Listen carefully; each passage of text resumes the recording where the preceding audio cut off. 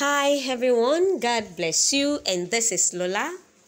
Thank you for coming back for more of God's Word. I was praying in the Spirit when the Lord opened my eyes and I saw some personalities. These personalities were claiming rights over some portion of land. They were claiming territories. And the Lord says they represent satanic agents in environments.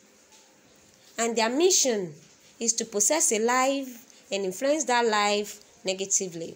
Their mission is to possess a life, use that life against the family, and then gain control over such family. Now, Jesus said, this is the mission of the darkness, to steal, to kill, and to destroy. They have nothing good to offer anyone. But then, the Bible says we've been bought. We've been bought with a price. We belong to God. We are His own people, His own chosen people. Hence, His coverage over us.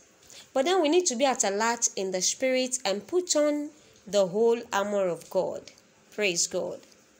And again, the book of Proverbs chapter 26, it says, no costless curse shall stand. Praise God.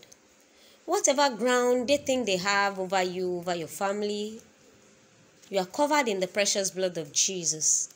They have no rights over you because you belong to the King of Kings. Praise God. I'm praying for you victory over every satanic agent in your environment in Jesus' name. Shalom.